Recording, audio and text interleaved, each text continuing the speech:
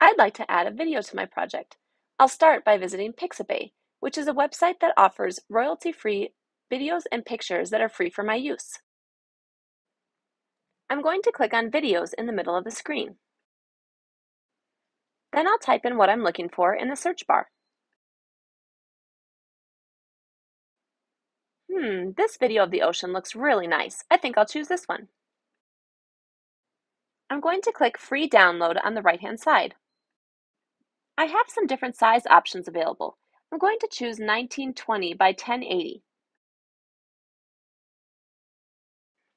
And I'll go ahead and download my video. Please note that not all photos and videos on the internet are free for your use. If you're going to use photos and videos from the web for your project, be sure to use the websites that are provided in this Schoology course. Next, I'll head over to Keynote and add a new slide.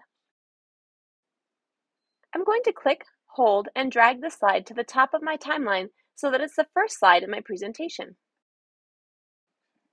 I'm going to head into my downloads and drag my downloaded video right onto my blank slide. I can drag around my video to place it where I'd like it and resize it if needed. Let's click play and see what it looks like. I can also change the background color of this slide.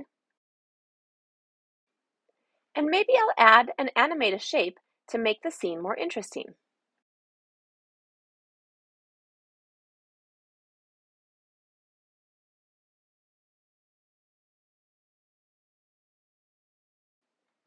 There's an animation inside of Action called Move.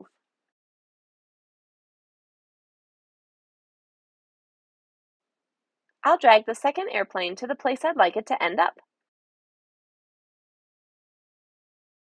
Let's press play to see what it looks like. My airplane has landed for its volcano adventure.